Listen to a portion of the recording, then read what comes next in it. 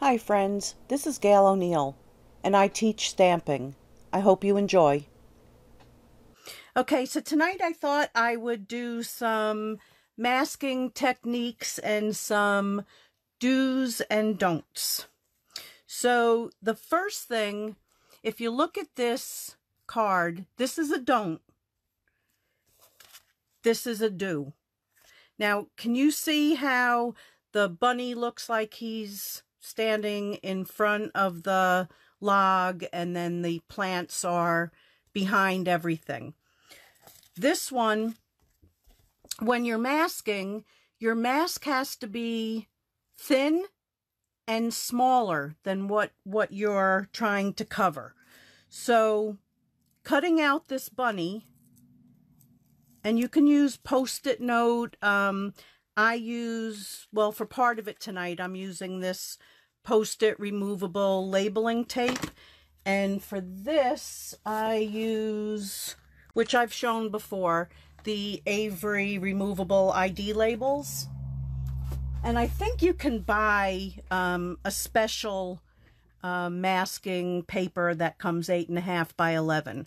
But can you see how I cut like kind of more to the left of the stamped line? So let me just put this aside because I didn't cut out. I mean, I can use this one, but I will show you when you're cutting. So if I were to cut like this, or if I were to use, say this had a die cut and I were to use the die cut, you know how the die cut always leaves a rim? So you wouldn't want that, because that's exactly what would create that. So you would just cut a little to the left of the edge. Also, never use cardstock. You want your paper very thin. I am the worst cutter, just so you know. I'm very slow at cutting. I watch some other people and they're like, psh, psh, psh, psh. And I know you turn the paper and all that, but I'm slow. Okay, so that would be my mask. All right, so I'm going to go ahead. I'm not going to color this one. This is what, you know, the finished card looks like. But I do want to show you the process. So I'm just going to grab some Memento. I've already got a mess here. It's ridiculous. I'll try to clean up in between. Okay, so I'm going to stamp the bunny. And there he is. He's so cute.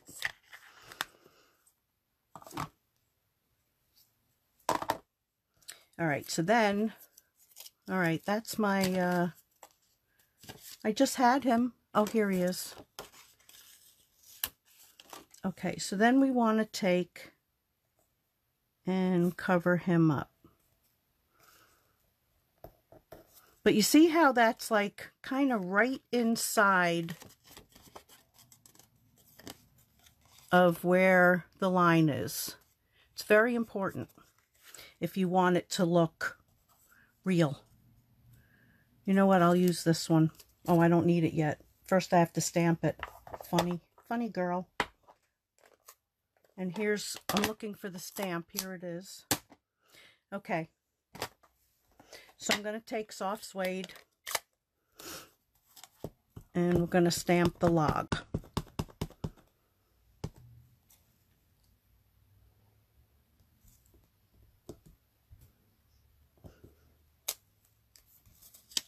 So now you're like, what?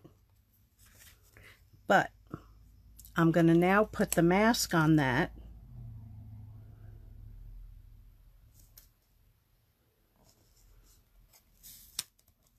And then I'm going to grab the green, garden green.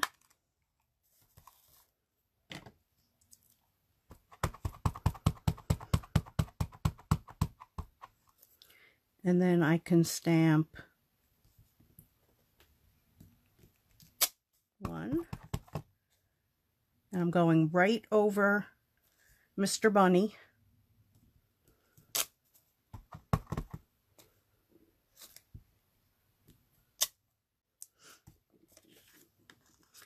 So then when I peel this off, he's going to be naked.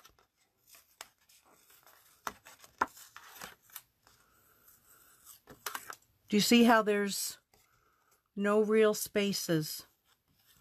And if there was, sometimes, like there's a hair, you can just take that color marker and color it in, but we don't have those spots. And you don't have where you're stamping and you want to put it behind and you go, oh, I just stamped on top of my bunny. So that is how you mask to get a finished look like that. So that's number one. So let me just get some of these things out of the way. Now we're going to do some techniques. Some fun stuff, but that's the basic.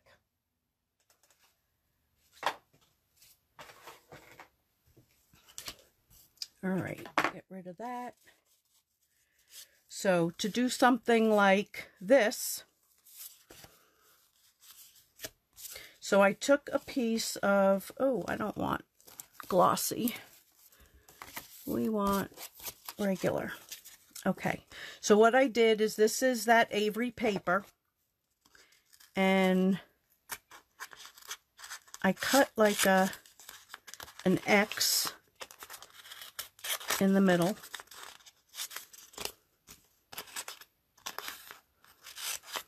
And I wanted a torn look, so I just tore.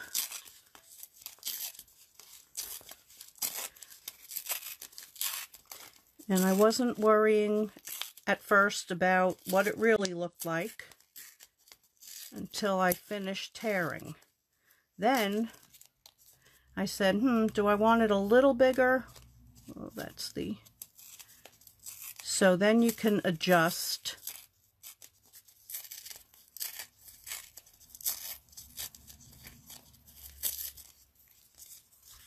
And that's about right. Okay. So then you're going to peel off the paper. And I think I cut it just a hair bigger than the paper so it would hold it down.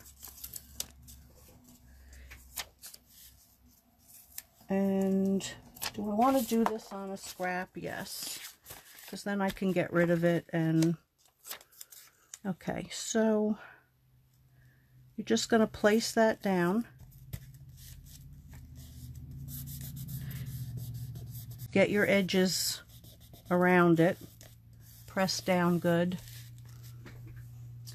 Then we're going to grab our sponges. Okay, so I used sea foam.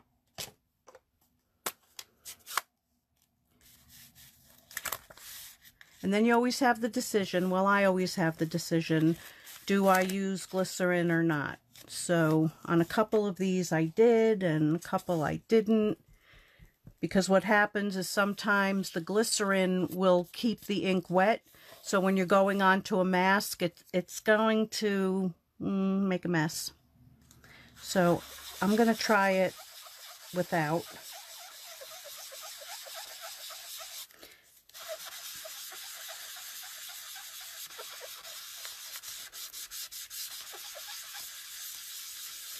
Okay, then I took the Balmy Blue.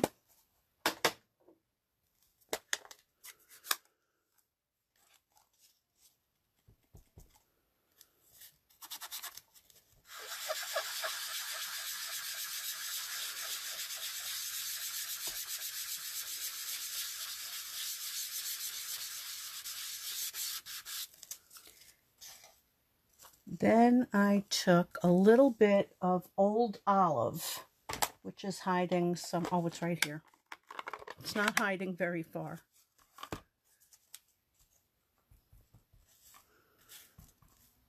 And just put some down there.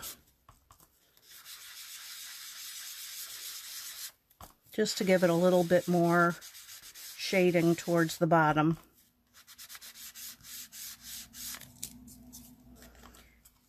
Okay, now it's time to remove the mask.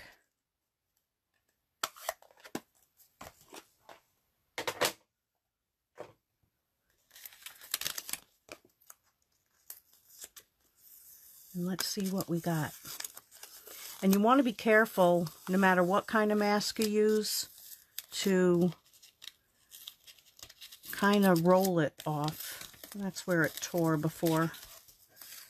So we'll do that part last.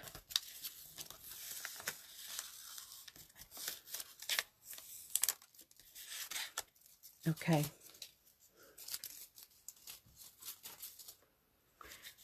So then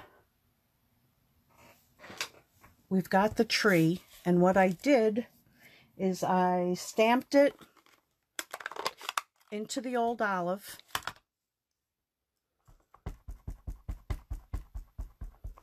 Then I took a marker. So this is Early Espresso. And I'm just going to wipe part of that off, because I did get a lot extra.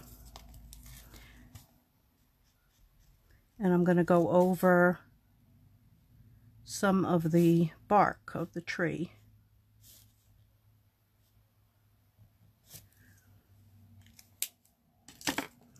And then I'm going to stamp without rocking, because do you see how I caught the edges there?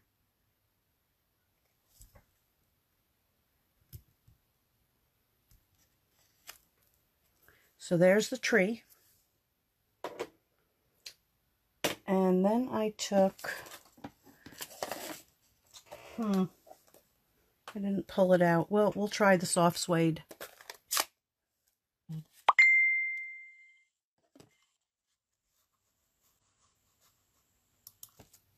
Sorry, I have someone messaging me.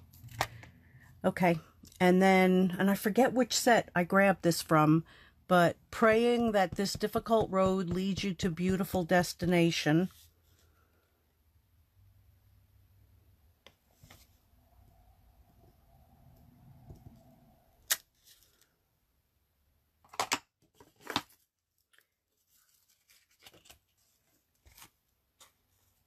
And then some linen thread.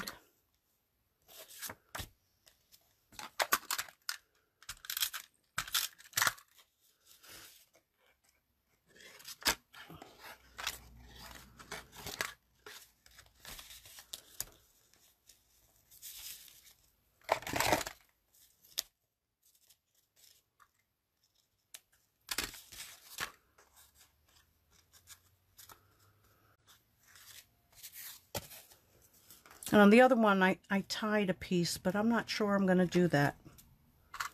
I'm just going to put it on the background and see how it looks.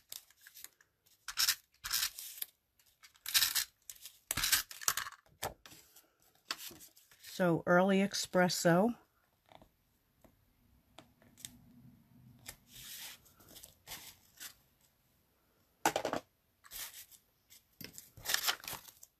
Me trying to stay neat, huh? Okay, and then I'm going to put it on a white backing.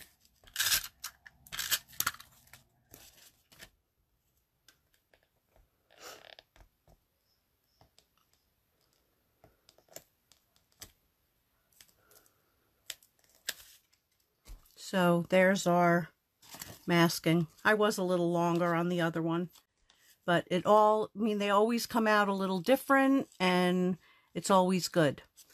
So that's those two. Let me just close all these pads so I don't put my clumsy fingers in them.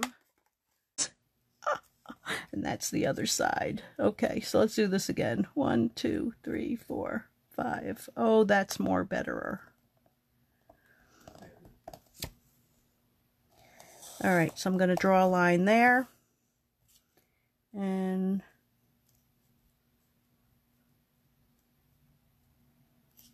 come on.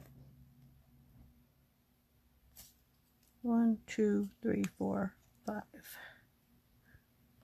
And there.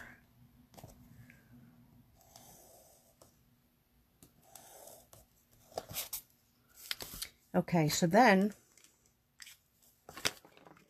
we take the masking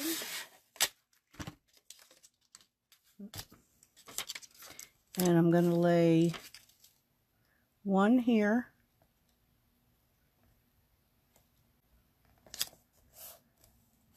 I think this wasn't long enough. And one there.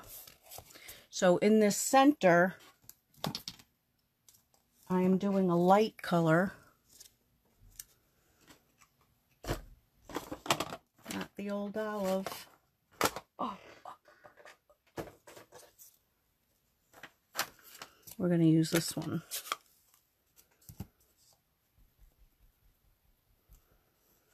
Okay, so we're going to do some sea foam.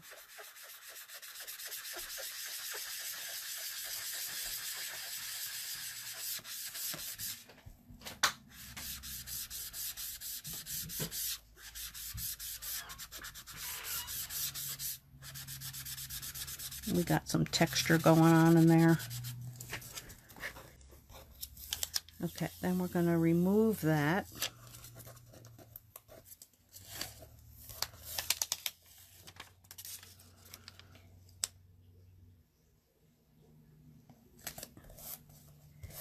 Okay, so we have that. And I'm going to take some leaves from Tropical Chic.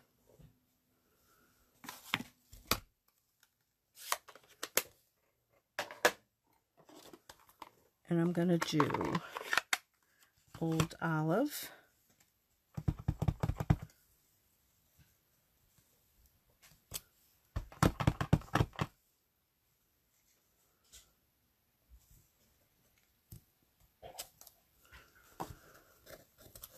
Let me do the other ones as well. And then we want spruce. Shaded spruce.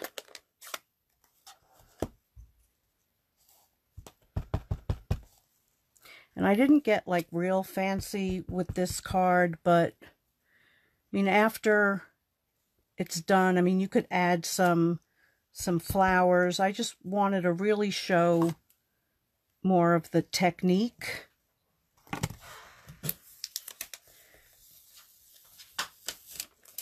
So we've got that. And then, whoops. So now you want to cover this part.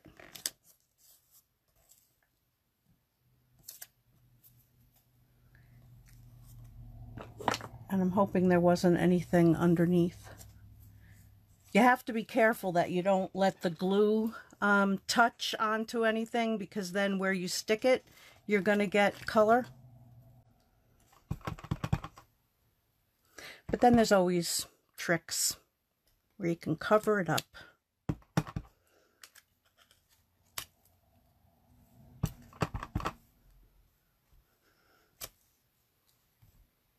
And then this one.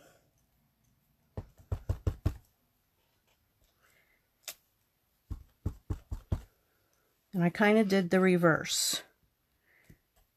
I did 3 and 2 and 3 and 2. So then we're going to lift that up.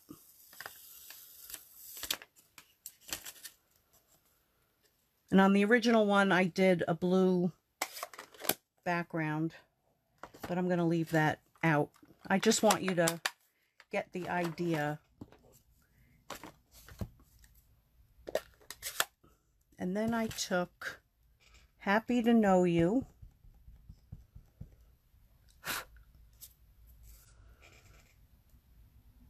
And stamped that in the middle. So what you come out with, when that's dry, I can go back in with glycerin and color the background. But what you end up with is that. So I'll put that together. Now here's another variation. And I did some design in there and some design over the top there.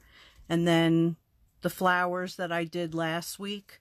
So it really looks like this is a layer that was put over it, but it's not. It's all masked. All right, so now I have one last one. It's fun. I'm not sure. You see how it'll like transfer, and then it's a little messy doing this, but it's worth it. I'm going to use all new pieces. Okay, so I'm going to take another piece of white. Let me get rid of these. And I'm going to use Pool Party, Coastal Cabana, and Bermuda Bay.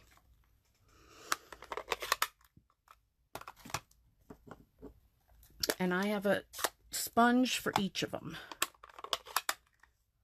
So that's that one, that's that one, and that's that one. So what I did for this one, you need 2 of these. And I think I have to move some of this backwards for it to have enough room. So at an angle, I laid that down, and then I did my first one with Pool Party. Then you lift it up, cover that up, put your second one down, and now I'll do the Coastal Cabana.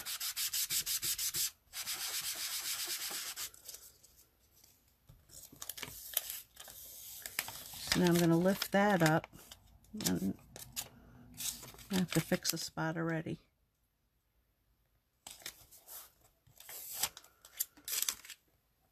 So what I'm going to do is let it overlap onto the other one, because then you don't end up with that white space.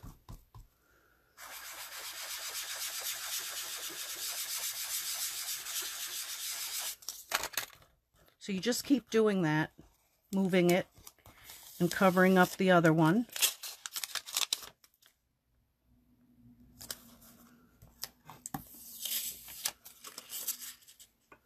And you can let them be different sizes. You don't have to have the same width.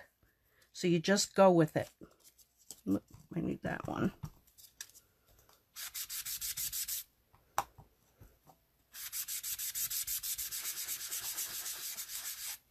Whoops.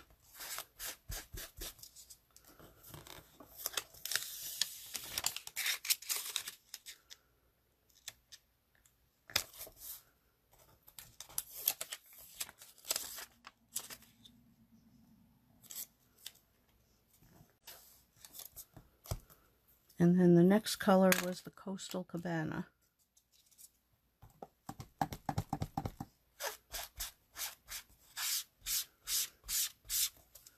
There's a little bit of glycerin left on my sponges, so it's making that glue lift. This is the one where you really don't want the glycerin, because it will...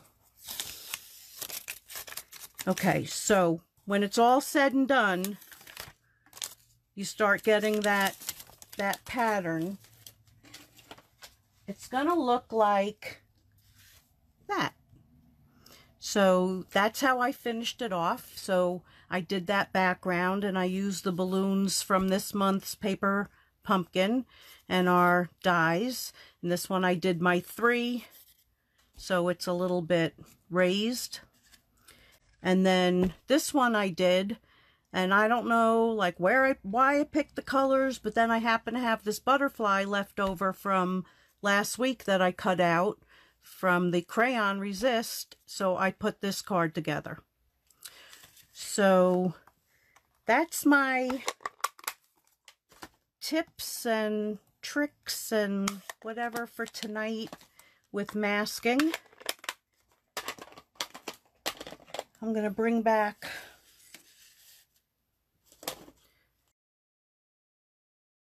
I forgot to shut my phone off. Very nice, Gail. So there's these and this, and I think that was it.